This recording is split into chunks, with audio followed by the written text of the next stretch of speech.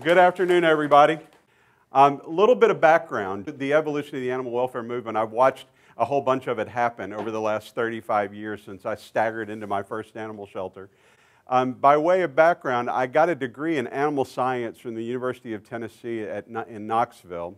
And I stumbled into an animal shelter fresh out of school with no real clue what I was going to do, and ended up becoming their shelter manager. I really and truly believe the only reason they hired me for that job was because they couldn't find anybody else willing to work that cheap.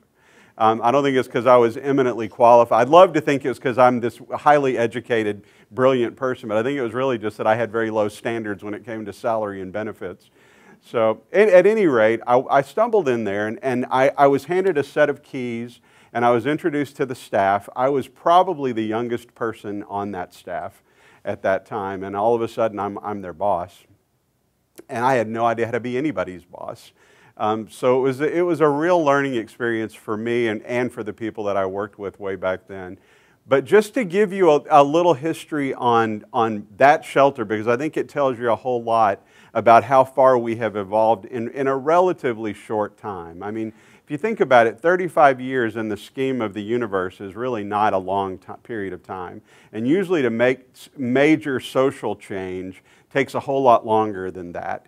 And we have made incredible strides in a really short period of time. At that first animal shelter, which was a humane society that had government contracts to provide sheltering. We didn't do the field services work, but we did provide the sheltering for all the animals that were picked up by animal control. And we were handling in a building that was about, I'm going to be really generous and say that building was 4,500 square feet. So it was a big suburban house, basically. But it was not anything like a big suburban house. It was a 35-year-old building that had been built as a county maintenance garage, was never intended to be an animal shelter. It had been retrofit over the years into a sort of makeshift animal shelter. The building was literally falling down around us. And through that little building, with a very tiny staff made up of fewer than a dozen people, we were handling 14,000 animals a year. So when you think about where you are now and where the whole field and the whole world and our communities are now, it's hard for you to probably even get your arms around that. How many folks have been in this for longer than 10 years? So very few, very few. Congratulations for surviving it for that long. So, you know, that's the thing. Folks coming in don't have that background. You didn't see that. You didn't see what we dealt with and what we lived through to get us to the point that we're at now. And one of the things I find really frustrating in our industry is when I read articles by people who talk about all, you know, the horrible things that are happening in the world now. And I think, good Lord, where were you 35 years ago when we were euthanizing 12,000 animals a year in one little county facility in eastern Tennessee? It was trial by fire back then. It was, we literally survived it. We didn't thrive, but we survived. And that's really, I think, what has driven us to make all the major improvements in the industry. You'll hear people say, well, you know, it's because I kick and scream and I've made my county do better things. No, what really has motivated those of us who have stuck it out for a really long time is the fact that we had our eye on this prize a long time ago. When I walked into that facility 35 years ago, fresh out of college, not having a clue what my future was going to look like, I can promise you that I never walked in there with the intention that I loved euthanizing animals and couldn't wait to continue doing it for the rest of my life. That was never part of my master plan, and I've never met the person who did have that as part of their master plan. I hear about him a lot. I hear about that vampire in the back of the shelter who just loves killing dogs and cats and can't wait to get back at it the next day. But I can tell you that it was that mass euthanasia and that incredible public apathy around what we were having to do that drove me to continue doing it. When I first walked in, I thought, well, I'll do this for about 6 months and then I'll find a real job.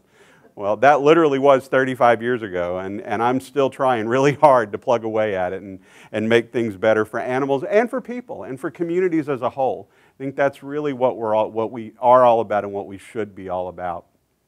So I did some other stints. I did a 4-year stint with the HSUS. I ran a regional office out of Tennessee, covering 4 states, which my friends in the DC office used to lovingly refer to as the redneck regional office. But we got a lot of stuff done in those 4 difficult states. Kentucky, Tennessee, North Carolina, and Virginia were not back then the most progressive places to do animal welfare work. But we struggled and fought and kicked and screamed and got some stuff done in spite of it. So I spent some time there. I spent some time running a shelter in Louisiana, the Louisiana ASPCA in New Orleans. That's if you've never spent any time in New Orleans, and you wouldn't really appreciate that, but imagine doing animal welfare work. Imagine trying to encourage people to take better care of their puppies in an environment where they're killing each other in record numbers. We had 400 murders in the city of New Orleans the last year I lived there, and I'm trying to get people to hug their puppies a little tighter. So it was a really rough place to get anything done. But even there, we chipped away and we made headway. It's, you know, it seems like we're always kind of fighting the odds, but we've got to keep fighting nonetheless. Left New Orleans and went to a place called Lollipop Farm, which many of you are probably familiar with in Rochester. And I didn't know where Rochester, New York was on the map. When they recruited me, I had literally had to go get a map and look it up. And then when I realized that it was actually the southern part of Canada, I thought, well, I suppose I could give this a try. I will probably die of exposure the first year that I live there, but I'll give it a go. So we loaded up our covered wagon and headed north, and my children thought that that life was pretty much over. And then about 6 months later, the sun came out one day, and no, it was actually, I had a lovely experience. I loved pretty much every minute of my time there. We raised a bunch of money and built a brand new, wonderful facility. We were talking beforehand, we tore down a facility that was way nicer than the one I left in Louisiana, and replaced it with one that was even better, and made major strides. And you know, interestingly, I think about my beginning when I got into animal welfare about the same time that parvo became a thing in the world.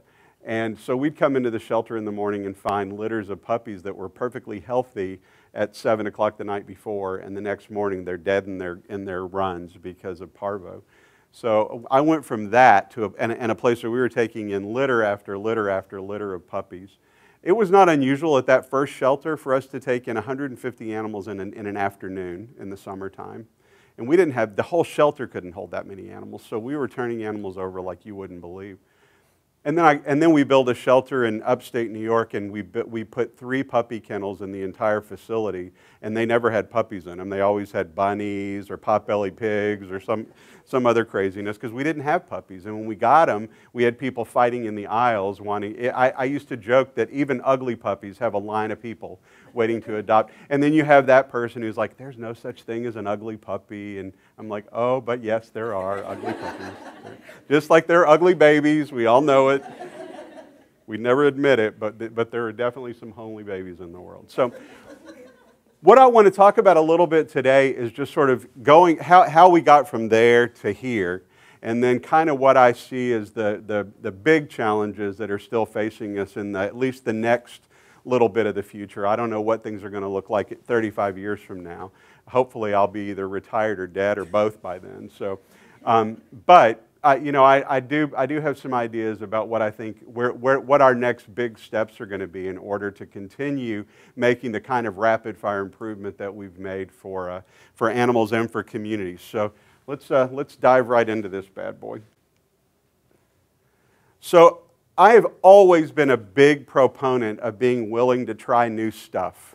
I think if we stop changing, then we're going to get stagnant really, really quickly. So we've got to be open to new ideas and new attitudes and ways to change the way we do business. If we continue doing everything exactly the way I did it when I first stumbled in 35 years ago, we're not going to make very quick progress. So we've got to be open to new ways of looking at things. So I love this Charles Darwin quote. It's not the strongest of the species that survive, nor the most intelligent, but the one most responsive to change.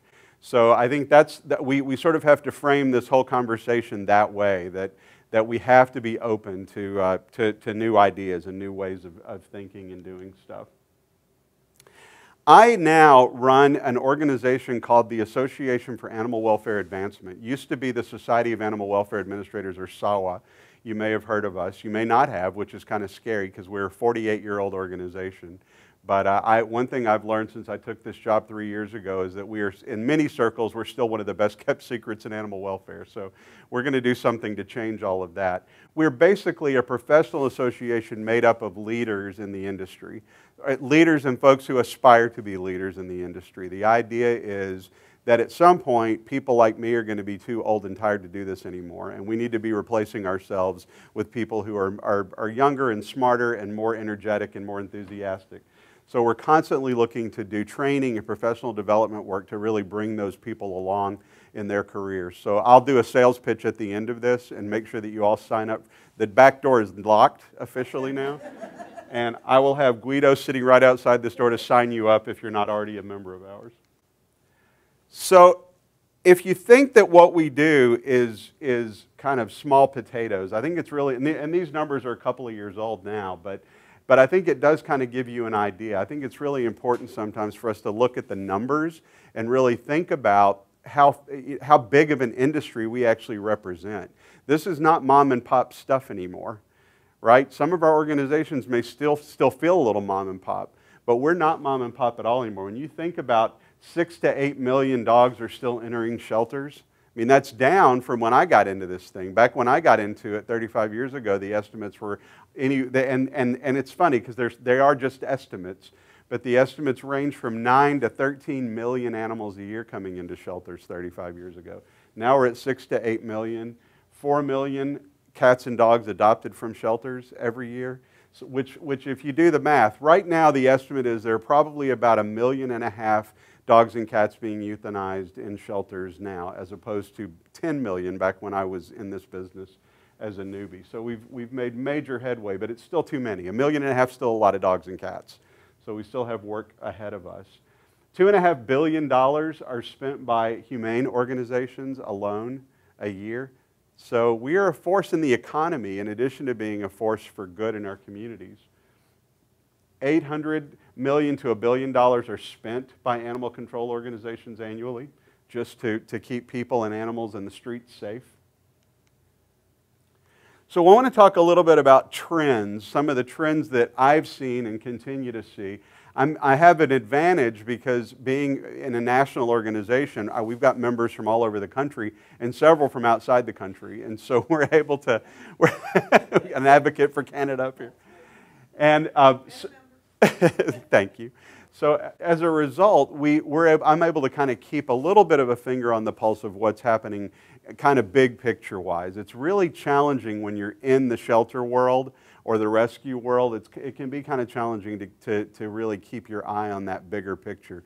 We're so focused on what we're dealing with in our own little community, our own little corner of the world, and sometimes it feels kind of overwhelming, and so you don't really stop and think about these big trends. So I'm in a position where I can actually look at some of this stuff. So one of the things that we are seeing kind of across the board, although I'm going to give you a disclaimer, is fewer incoming animals in general. Not in all communities, and if you look at certain parts of the country, you get down to the deep south where I've spent most of my time, and those shelters are still struggling. They're still dealing with major overpopulation. They're the ones who are really your primary source agencies when it comes to transport programs, because they still have animals that are breeding at rapid fire and coming into the shelter in crazy numbers. So it's not everywhere, but on balance across the country, we are seeing those numbers decline a little bit. What that really does for us as animal welfareists is it frees up our time and our money, it frees up our resources in general to sort of do more, to take a deeper dive in helping the animals that we are dealing with, that we are seeing firsthand.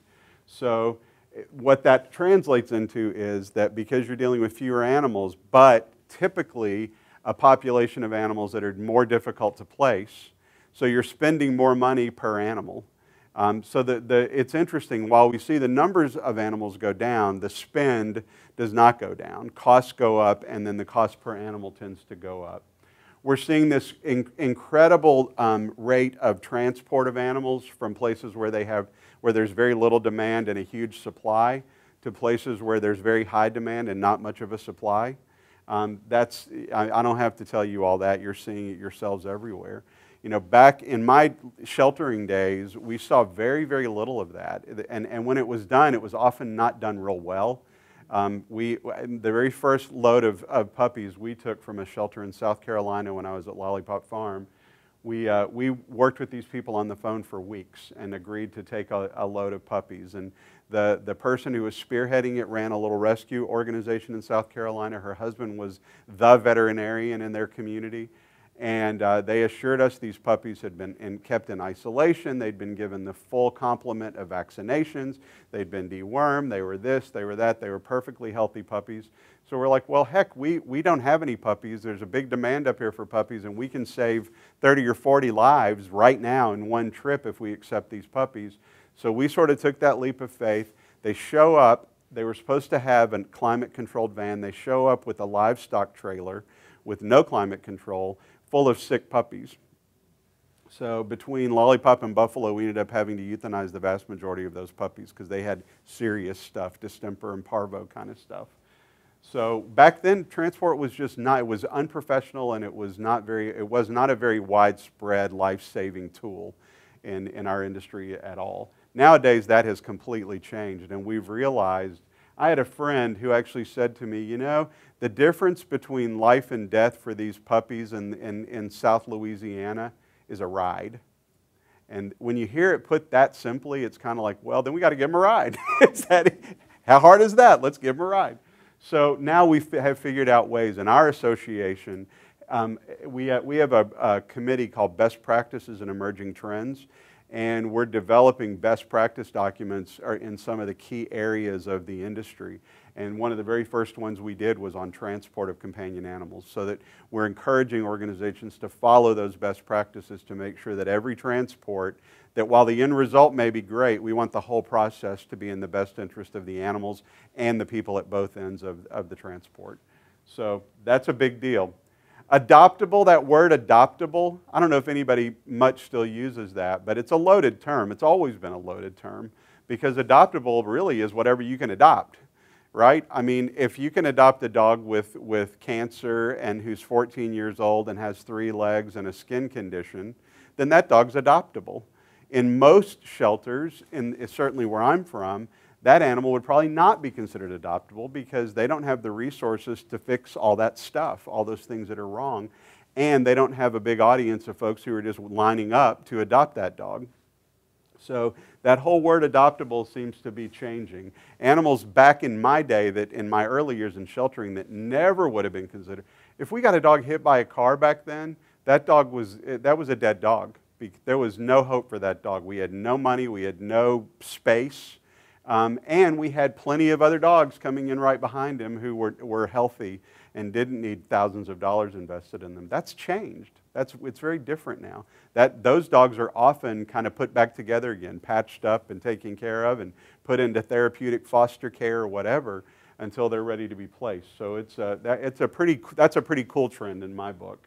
And then the puppy and kitten shortage is real in certain parts of the country. When the first time I heard somebody at a shelter in Colorado tell me that they were importing cats for adoption, that's what I did. I actually laughed out loud. I'm like, are you kidding me? You guys don't have enough cats? What the hell? What are you doing? Like, is there some sort of plague that I don't know about in your community?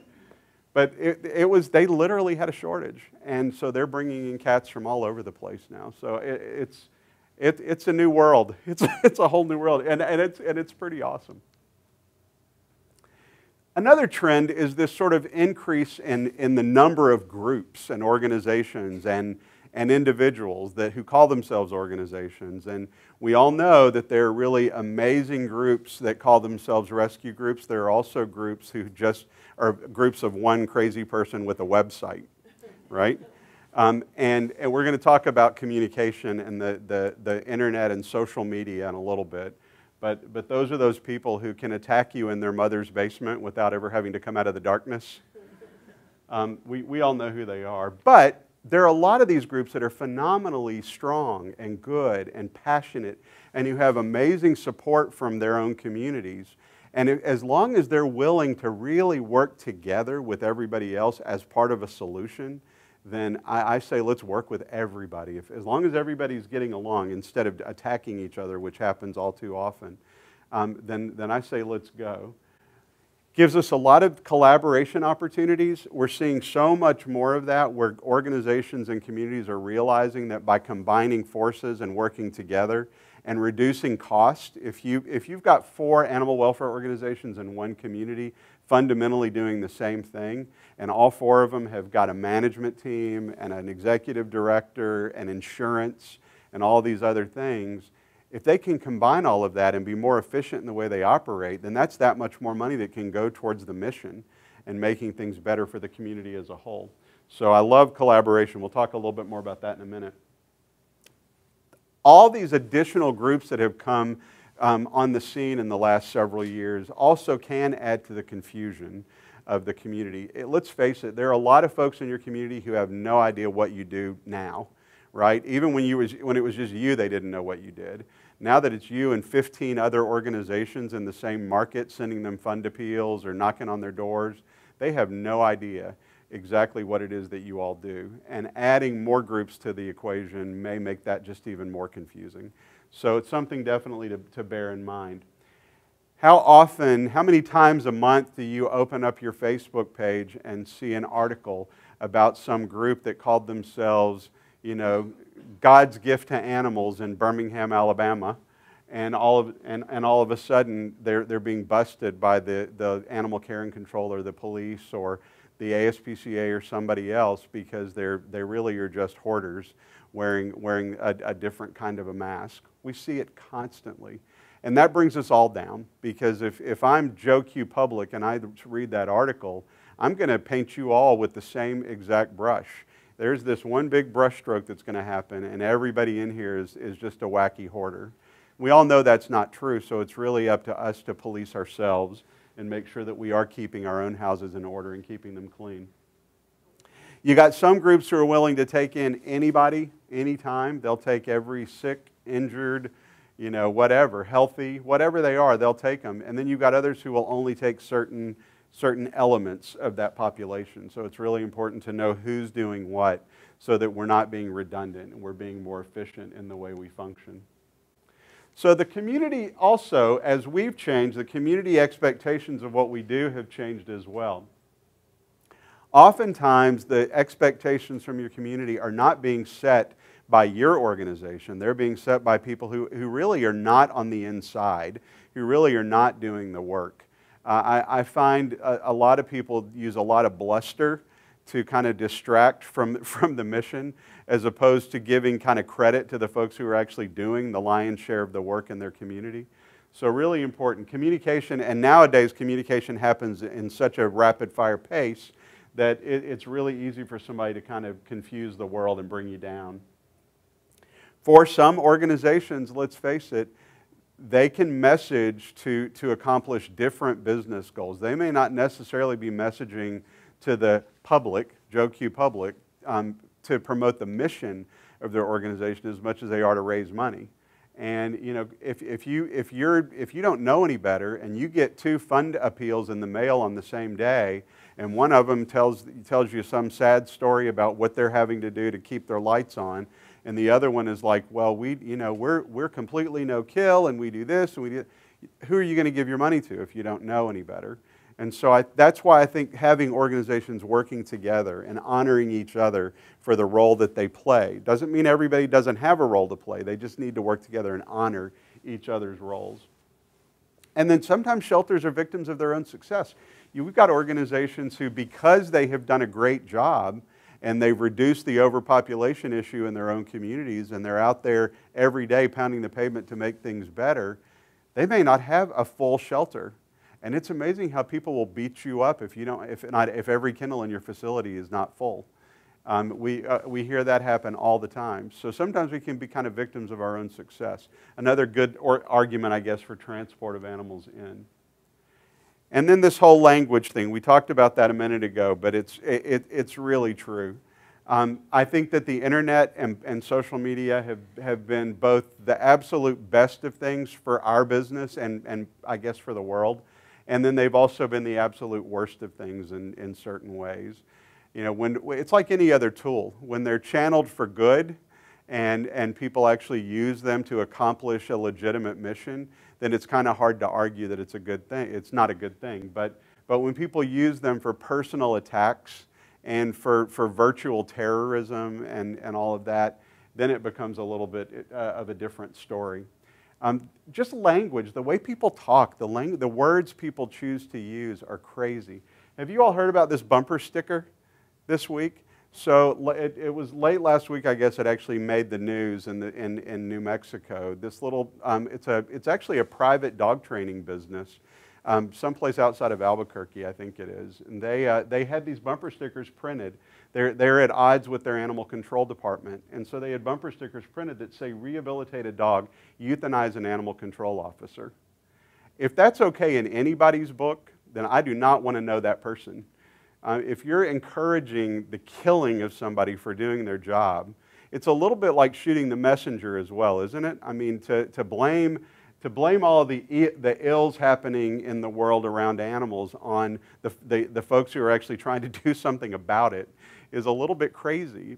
My dear friend Pam Burns, who was the president of the Hawaiian Humane Society, we lost her several months ago, but Pam once said to me in a meeting, we were talking about some of these sort of terrorist tactics and some of the personal threats and personal attacks. I don't know anybody in this business who has not felt threatened at one point or another by somebody over taking a position on something or making a decision that was not popular or whatever, or just being. Sometimes all you got to do is be, and folks will threaten you.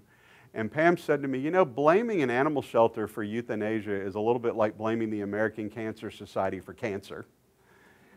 And that has stuck with me for years and years, because I'm thinking, yeah, we struggle all day long, every day. And I would be willing to bet, how many of you limit your work hours to 40 hours a week? Really? Wow. I know I do. Oh, wait, that's 40 hours a weekend. So, yeah. We all put in a lot of extra time and blood, sweat, and tears to try and make this world a better place for animals and the people who care about them and the people who don't care about them, right? I mean, we're trying to help everybody, trying to build communities into better, safer places.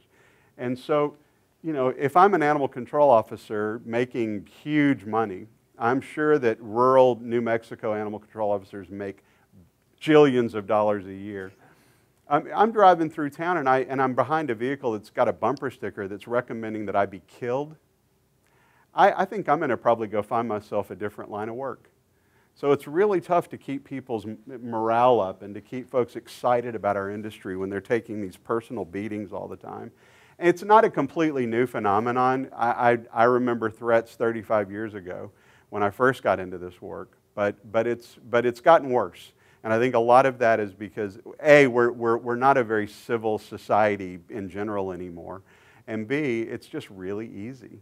Like, people can attack you without having to take ownership of it, without having to put their name or their face with it, and that's a problem. So, just a little side note, I actually on Friday reached out to my friends at the Humane Society of the United States, the ASPCA, the National Animal Care and Control Association, and American Humane Association, and asked if they would be willing to sign a joint statement with me about that bumper sticker that we can issue to those folks. And we've not only gotten them, but we've gotten some interest from organizations like the National Sheriff's Association who want to sign on as well, because we're just tired of the baloney. So we got to stand up, I suppose, and really kind of look out for each other. So the other thing that's happened in our industry is that, and this is not new, although it is a changing trend, we have competition. When it comes to folks deciding they want to add a companion animal to their families, we have a lot of competition. The good news is that we're gaining on the competition. Things are looking better for us. Every year, I don't know if you all are familiar with the American Pet Products Association, but it's an amazing organization. It's a pet industry trade group. And once a year, they publish this National Pet Owner Survey. They actually go out and survey thousands and thousands of folks. and get their takes on pet ownership. So they find out where they're getting their animals, how they're treating their animals, how much money they're spending on their animals, and it's a lot. And so they're actually able to really track these trends using real numbers. And the last survey I looked at was 15-16, and as you can see, a pretty decent percentage of cats and dogs were coming from the shelter. Those numbers are up significantly from what they were even the year before. And if you go back to my early years in sheltering back 30 plus years ago, those numbers were bad. We tended to rank like 8th or 9th as a source for companion animals, behind a lot of other things. We were behind the pet stores, we were behind the breeders, we were behind the neighbors, we were behind the free to good home ads, we were behind the just showed up on my front porch and I decided to feed it and take it in. We were way down on the list as a source. So we've done a good job of marketing ourselves, and we're no longer the well-kept hidden secret that maybe we used to be. I mean, back 35 years ago when I got into this, there were a few really nice kind of flagship animal shelters around the country, but most animal shelters, if you went to most communities, the shelter was somewhere near the landfill or an industrial park, kind of tucked away and hidden a little bit. Nobody really wanted to live next door to it and all of that. Lollipop Farm is in the suburbs. It's on a beautiful 140-acre parcel of property that was donated. When the last piece of that property became available, there was a little house and the last family member lived in it. When she died, we bought that house and converted it into dormitory space for veterinary students from Cornell's externship program to come and stay with us for a couple of weeks. So, you know, it's a very different story. We were nowhere near a landfill. We were real close to schools and families and happy stuff. So the other thing is, I think political correctness has many of us would argue political correctness has gone amok in a lot of ways, but in certain ways it's really served our missions very well. So, you know, people love to let you know that they rescued their dog, right? You see those bumper stickers, "Rescued is my favorite breed." I'm like, who did you rescue it from? So, did you go to Lollipop Farm and rescue it from those evil, mean people who are just waiting to suck its blood out? And, no. But anyway, people loved, every adoption now has a story, right? If you can tell a story when those folks come in to look at that dog or cat, you can convince them that, oh, he's been through this and he's been through that, and now all he needs is just the stability of your loving arms, and he will be perfectly fine for the rest of his life. People love it. And if you don't give them that story, they make it up, right?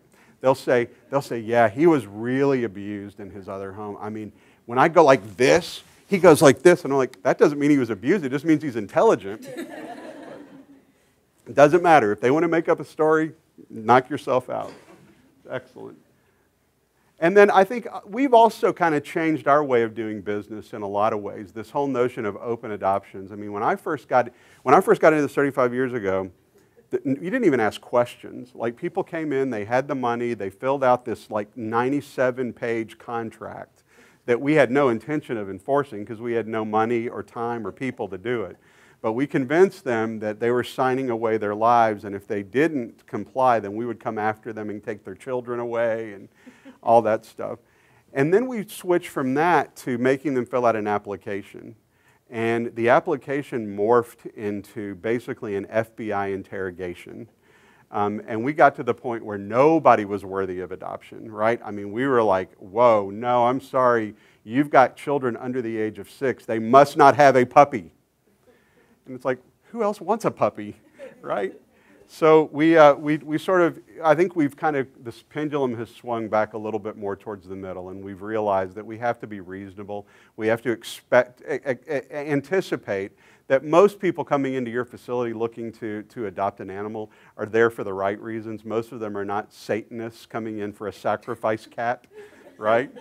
I mean, I come from an era when we used to hide all the black cats at Halloween for a month, because we just knew that everybody who came in to adopt a black cat was wanting to, you know, take it out into the woods and do a sacrifice ritual. And yeah, we never saw it happen, but we heard about it a lot. And so I'm pretty sure it was happening. We just didn't catch them. So we've come a long way from that. And now we realize that, you know, well, there's that whole no pets as gifts at Christmas time, right? That's the way it was. In my day, we had T-shirts that said, "Pets are for life, not just for Christmas." Judgy. And now we realize that, after actually doing some surveys and studying that issue, that those pets that are given as gifts often stick better. There's a lower return rate. They tend to stick in the home better than pets that people have done all the research and thought about for weeks and have come in and lied on their applications and everything. So it's really not necessarily such a bad thing. So now we have shelters who are delivering puppies to people's houses on Christmas Eve so that their kids can wake up to the puppy. That's kind of a shift. It's kind of a shift in thinking. I like it. So the other thing that we're doing is trying to preserve families and preserve the bond. I think we were probably early on were part of the problem because we made it so easy for people just to sort of take the most drastic possible action when they were having a problem with the pet in their household, right? All they had to do is just say, you know what, this cat has peed on the couch one too many times, off to the shelter he goes. And we thought that was great because that was better than taking him out to the country and dumping him on the side of the road, which we know people did and still do. Probably not in the volume that we thought, but nonetheless, it happened. And we didn't really do a whole lot other than just sort of judge them when they brought their animals in. They'd leave and we'd say, no. What we realize is that maybe there's some things that we can do proactively to support those people and those families so that they can actually keep those animals in the household. Maybe we give them the tools that they need. Maybe it's, one of the things we're going to talk about in a minute is this whole access to veterinary care issue, which is a big issue. It's a huge issue in our world and in our movement. And so I would argue that probably the single largest reason for folks bringing animals into shelters nowadays is because they can't afford to keep them. They take them to the vet, they find out what the bill's going to be to fix something that needs to be fixed, they can't afford it, and they just bring them in. So what if we actually have a service where we can help them out with those veterinary expenses, or if we can help them out with the behavior problem that exists that's solvable if you're willing to put a little bit of effort into it. So that's sort of the idea, is kind of to build in safety net so that we're actually helping people out instead of just taking their animals off of their hands.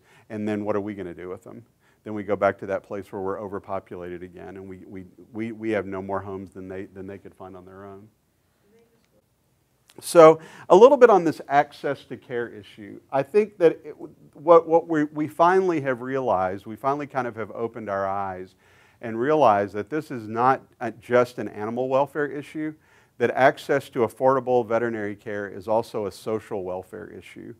Families are being torn apart because they can't afford, the animal's a luxury.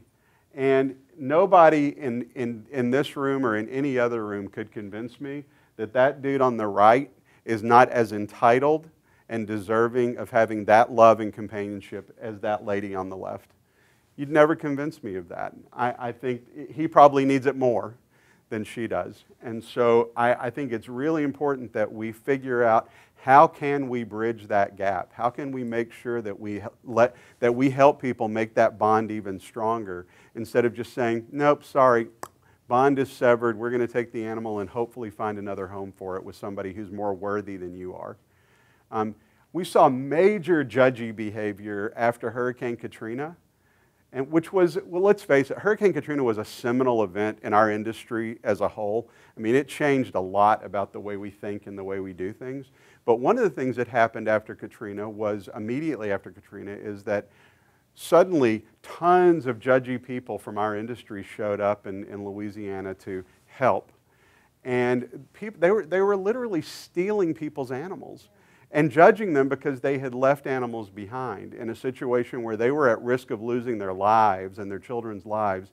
And because the government did a really lousy job of helping people get from danger to safety, and they definitely weren't going to take their pets if they loaded them up on a bus or whatever and got them out of there. But then we have these people come in and they're hesitant to give these animals back because, well, he left them, so obviously he's not a good pet owner and doesn't love these animals. Well, it's easy to say when you're sitting someplace else and not sitting in their shoes where they're having to cut holes in their roofs and climb out to save themselves because their house is flooded up to the 3rd floor. That's a really different set of circumstances. But we saw judginess even then. There were lots of stories from folks that I knew who were there. There were people who were in their homes sitting at their table having dinner, and suddenly somebody busts their door open to rescue the dog because they saw the dog in the window and they assumed the dog was in there by itself and had been abandoned. What? So it's like, were there not enough real problems without having to go down and invent more problems? So we've got to get beyond the judgy and really get to the place where we're doing things to support those bonds. They are really, really important. We all know that. We all know the benefit. I mean, we're all crazy, right? We're all insane animal people. I will own it to the day I die. Everybody in my life knows it. It is no secret. I have been completely wide open about it forever. I live with 5 dogs, a 28-year-old macaw, and a 28-year-old quarter horse.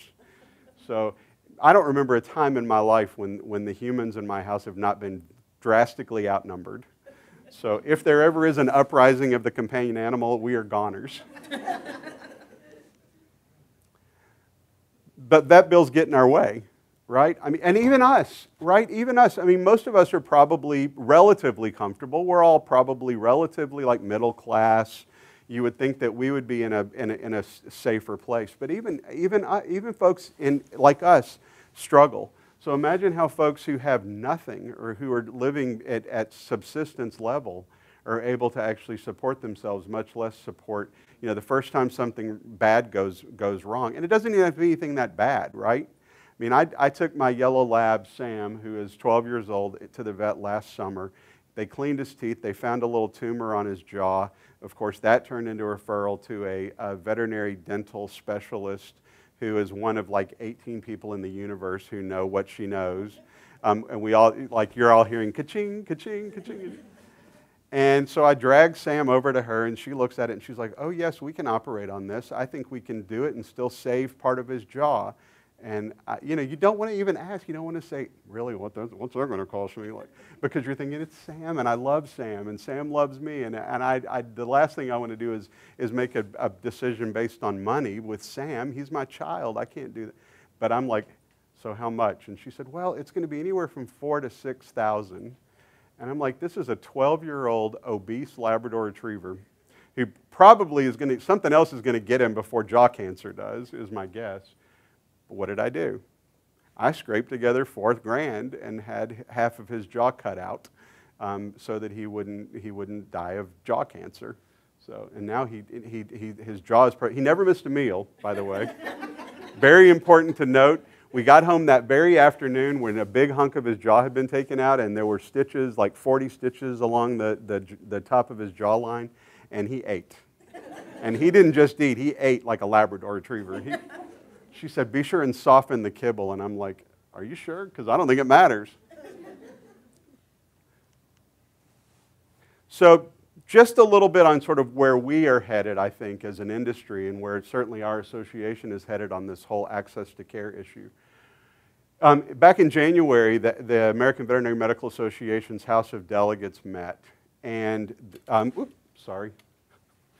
of the things that they recommended was that there be a resolution that the AVMA staff actually work directly with our association to develop sort of models for care, to really look at what are the models for care that could make veterinary care accessible to at least almost everybody. How can we, maybe it's a matter of saying, you know what, it doesn't always have to be the gold standard. You get it, if my dog breaks his leg, maybe a really good splint is good enough. Maybe he doesn't need surgery and pins and screws and hooks and whatever. So that may be part of it. I don't know. I don't know exactly what this is going to look like, and we've just barely sort of started the conversation. But the cool thing is that at the very highest level of the veterinary profession and one of the highest levels of the animal welfare profession, we're having serious conversation about how to bridge this gap and make this better. My board of directors back in March had a collaboration summit with the board of directors of the VMAE, Veterinary Medical Association executives. You guys familiar with them? That's the organization that is made up of leaders of state VMAs. So the people that they represent are the folks in the trenches actually delivering veterinary services every day. That's kind of who we are too. Our members are folks in the trenches doing the work every day. So it seemed to make sense that the way we work together, the way we work with our members is very similar. So maybe we should talk about working with each other. And we've come up with sort of at least the outline for a white paper that we're getting ready to release that really talks about what our priorities are going to be as two leaders in the field, all of whom are animal welfare professionals, right? Veterinarians think of themselves as animal welfare professionals, and so do we. So we're really all in the same boat. We look at things maybe a little differently. And so what we're going to do is explore where's the common ground, where are the differences, and how can we deal with those and get them out of the way so that we can really work on the things that we have in common, things that we're all interested in. And I think, you know, giving more people access to veterinary care for their pets is something we can all wrap our arms around and get excited about. And then at the local level, everywhere, there are tons of examples where vets and shelters are working really effectively together. Unfortunately, there's still lots of places where they fight too much, but we're chipping away at that. So all that collaboration is great, but it's really money that talks and makes things happen in our world. It's sometimes tough to admit, especially when you spent your whole life in a mission-based organization and your whole focus has been on achieving a mission, and your mission is more than just the bottom line. But the bottom line matters, and if we don't have the resources to do what we want to do, then we're not going to get it done. It's just that simple. So at the University of Tennessee, we have a program in our College of Social Work, oddly enough, that is headed up by a veterinarian, Dr. Michael Blackwell. And Michael he started a program through the Social Work College called the Program for Pet Health Equity. And what he's trying to do is really explore access to veterinary care as a social welfare issue and concern for us across the country. And so our friends at Maddie's Fund just awarded him $2.8 million to do a study to kind of put some numbers to this and really get his arms around where we are so that we can figure out ways to solve that problem. He's a brilliant man. He was the dean of the College of Veterinary Medicine at UT for a long time. He has been on our side of the business. He's worked in animal welfare on occasion. He ran Humane Society University for the HSUS for a period of time. But this is really his passion and kind of his calling in life. So like I said, it's great that we can all work together, but if we can work together and have $2.8 million to support that work, we're going to get done a little bit quicker, right? So we won't talk a lot about this because you guys are probably already plenty familiar with it, but looking at these models for managing intake, you know, that's another trend. I think a lot of shelters have moved from open admission to at least managing admission, where they're scheduling the intake so they can kind of control their inventory a little bit better. I think the main thing is, no matter what model you follow, is to make sure that you're looking at ways to also support those animals in their households and to try and keep them out of your system altogether, if that's doable. So funding is kind of, as we just talked about, is a big deal and something we always need to think about. One thing we find is that the average cost of care for animals we're dealing with has gone up because they're not Bichons, right? Those dogs aren't coming in so much anymore, and if they do, they're gone so fast that you haven't really ever spent much or had to think a whole lot about it. There's a majorly quick turnaround there. Length of stay is a big driver in terms of the outcomes for everything we do, including the way we spend our money. And when most of the animals you're seeing are pit bull types, or as Roger Haston, my friend from PetSmart Charities, calls it, blocky-headed whatevers, they tend to stay a little bit longer. And not only they, but then you get all kinds of animals with behavior problems or medical problems or because they're old or because they're too young or whatever it is, where they're having to stick with you. They're difficult to place. Again, it's kind of like adoptable. We still don't know exactly what difficult to place means, and it's driven a lot by the resources you have available in your organization. But by doing this, we're seeing revenue from adoptions falling. We don't have as many adoptable animals, so we're not collecting as much revenue that way. So we've got to make it up somehow. And one of the ways organizations are doing that is through having high-quality veterinary care available through their shelters, which causes some tension between animal welfare in the veterinary community in some places. So we all know that historically we didn't fix a lot of stuff because we couldn't. We talked about this a minute ago. Now, because we're dealing with fewer animals and because that difficult to place definition is a moving target, we find ourselves doing a lot of this stuff. Larimer Humane Society in Fort Collins, Colorado, just built a new shelter. They have an entire room in their clinic dedicated to doing dentals. That's all they do is dentals on all of the old dogs that come in that need it. They're doing dentals for other organizations, rescue groups and whatnot in their community, and they've got animals cycling through there constantly. It's silly that, you know, animals are losing their lives because their teeth need to be cleaned. So they're fixing all of that stuff. So one thing that has kind of changed, when I first got into this, we didn't get along real well with the veterinarians in our community. And we've seen that improve dramatically. And a lot of the reason for that, I think, is because we have figured out that we actually are not always at odds with each other. We actually can be partners in making things better. So shelters in many communities are great clients, right? Especially if you're a specialty practice. And shelters get all kinds of crazy stuff, right? I mean, when we did the externship program at Lollipop with Cornell, the way we sold it to the higher ups at Cornell was, your students are going to be exposed to more crap in 2 weeks at our shelter than they may be exposed to in a lifetime private practice. So it's really a fascinating environment for them. But we're also a client for a lot of them. We're a major referral source. And I think we haven't really capitalized on that, you know? I mean, if my shelter is adopting out 7,500, 8,000 animals a year, every one of those animals is being sent to a veterinarian somewhere. And you know, if I'm the veterinarian, then I want a piece of that action because that could be a 15-year relationship that I have with the new client. So really, we're great sources of business for most veterinarians. And then, you know, we're keeping more animals alive and getting them out. We're taking animals that used to be in that category that would have been euthanized that are now not, and we're putting them back together again when they're broken. And the more animals we keep alive and send out to a vet, the better the vet's business is, for sure. They'll need more appointments throughout the years. So I'm not going to spend too much, we don't have a lot of time, I'm not going to spend too much time on this. I've got a few slides, but we did a survey asking a bunch of questions, really kind of looking at the evolution of the field. And one of the things we asked was, do you expect adoptions to continue to be a primary focus for your organization? And oddly enough, we were kind of surprised. Almost 64% of those folks said, yes, it will be. And I'm thinking, you know, a lot of folks that I talk to say they already are running low on animals available for adoption, and they're changing their focus to things like, you know, more cruelty investigations or all these preventative things that we've been talking about. So that kind of surprised me that was the response. Again, this was not scientific, it was nationwide, so it may have been a little bit skewed in certain regions and you know, by the folks who answered the question. This doesn't surprise anybody. The most difficult to place dogs are behaviorally challenged, the pit bull types, and medically challenged. That's not really any great, I'm sure, shakes for any of you. Cat intake is declining nationally.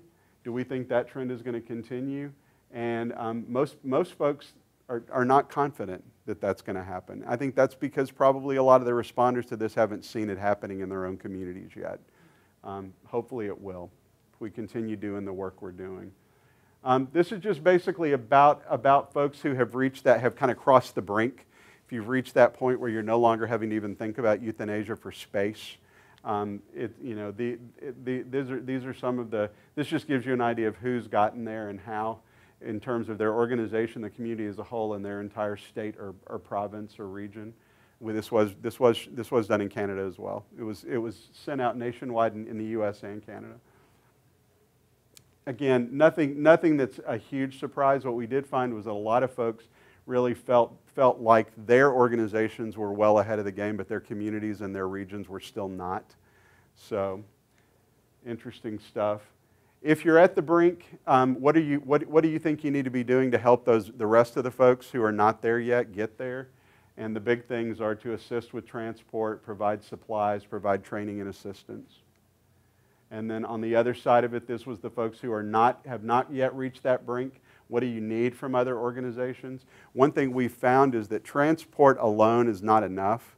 You need to really partner with those other organizations and provide them with additional services to try and help them cut off the supply, ultimately. Some of these it's just a lot of words on a sheet, so you can read those later. It's not that important to this conversation. These are some of the questions that I think are still out there and still outstanding, and some of the questions we're going to be having to look at hard over the next 10 years or so. For cats, you know, we know that in many communities we've achieved we're in a great place with dogs in general.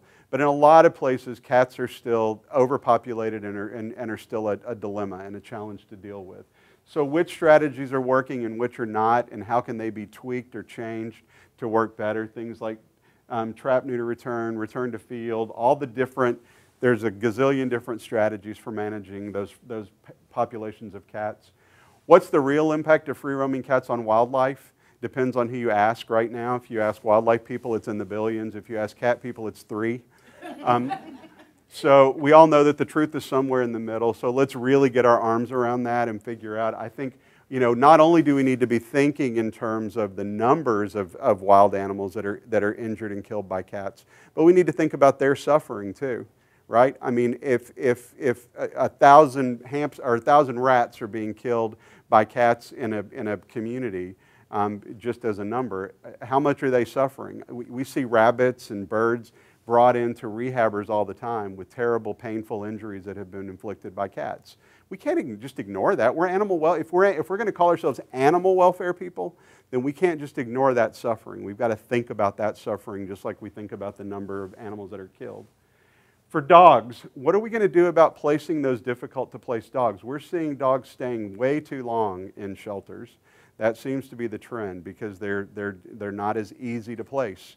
You know, those Bichons are flying out the door, but the 8-year-old pit bull with 3 legs is not flying out the door. So what do we do to get those dogs placed as well? As we see this overpopulation situation, even in the South, start to decline, and we reach a place where we have a balance between supply and demand, and then we get an imbalance of supply and demand, where we have more of a demand than we have supply. Where are those dogs of the future going to come from? Are we as an industry going to have some role in regulating responsible breeding to make sure that it's done well? Because I don't think we can fool ourselves into thinking folks are going to stop wanting dogs just because we don't have them, right? They're going to still want them, and they're going to get them somewhere. So it would be really easy. I look at how much progress we've made in 35 years. I think it would take way less than 35 years for us to backslide right back to where we were if we're not careful about the way we manage the changing horizon here. And then as an industry as a whole, how do we reinvent ourselves to continue to be relevant and to continue working towards our missions? I think looking at things like expanding our cruelty investigations programs, being the leaders and bridging that gap in terms of access to veterinary care, you know, continuing with things like transport and helping out folks who aren't where we are. If you've achieved a high level of success, until everybody has achieved that high level of success, we're not there yet. We can maybe say we've won a battle, but we haven't won the war until everybody is there. And there's still a big old country out there, and there's still a lot of problems. We've always said, I've kind of laughed about this because back in the early years, we used to use this all the time in speeches. We talk about how we're the only industry in the world that's trying to put itself out of business. Well, is that really true?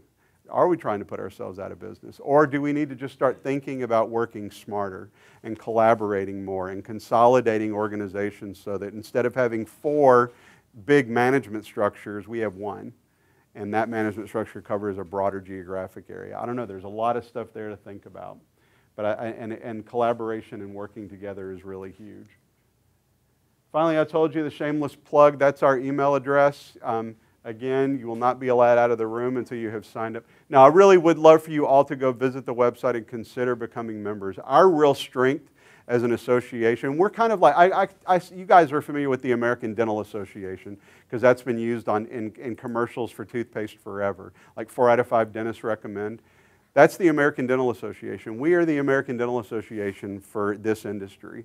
So our strength is really in the network and the partnerships that we have.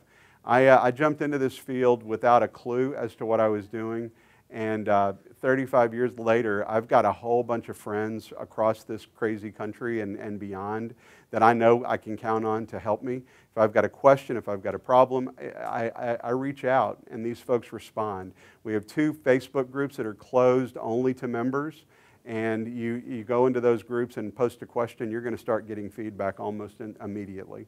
So it's a great way to share beyond your own local network. It's really easy in this field for us to start feeling kind of alone, like an island wherever you happen to be, but there's a great big industry out there that's there to support you for you to sign up and take advantage of it. So that's the end of my sales pitch.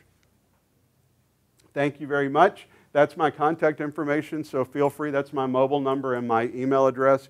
Feel free to jot those down, or just you can download the presentation later and look at those. And feel free to call on me anytime. That's literally what I'm here for, is to help support you as leaders in the field to make this a better world for animals and for their people.